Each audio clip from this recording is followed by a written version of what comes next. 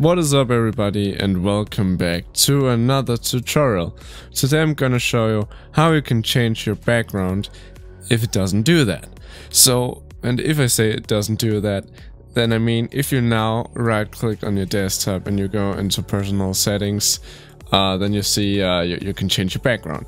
Now I can do that, as you can see it works for me, but when I clicked on another background here, it was just going over here and then it picked the black color. That is what it does to me. Yeah, when I had that problem. But now I got it fixed and it's actually pretty simple. So what you need to do, you need to click on this little search icon here, and then you just need to copy this in here, what I'm pasting in here right now.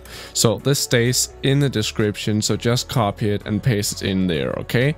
Then you just press enter and then this should pop up for you. So now you can see we have slideshow and transcoded wallpaper. What you're gonna do is you're gonna right click on this one and then you will rename it, and then you just type .old and then you press enter. So now we have the slideshow. So when I open it, I don't have anything in here. You see, it's there's nothing.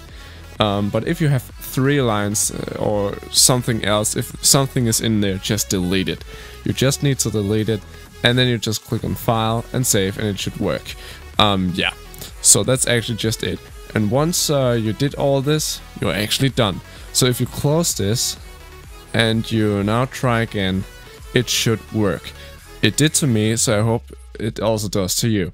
If you still have any problems, contact me. I will try to help you as much as I can. See you next time. Adios, amigos.